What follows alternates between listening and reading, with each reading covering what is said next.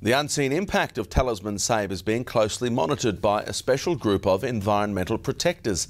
Every vehicle going in and out of the pristine area is scrutinised after being thoroughly cleaned. It's a revolving door at the Rockhampton barracks. Hundreds of vehicles and machinery pass through the gates at all hours. A team of soldiers is tasked with monitoring all movement. A few of them go and man the gate. Some may receive aircraft out of Williamson.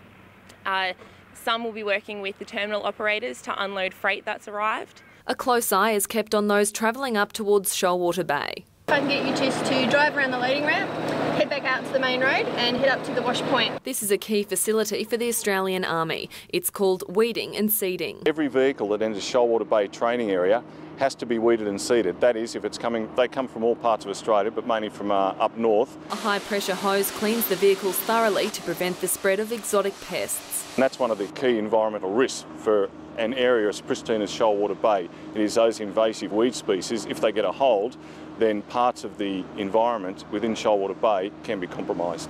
It operates 24/7 for the duration of the exercise. I've seen semi-trailers come through with our Abram tanks on board, to our light commercial vehicles, through to our heavy repair equipment. The Army says its aim is to leave no footprint and rehabilitate any damage. Ellie Sibson, WIN News.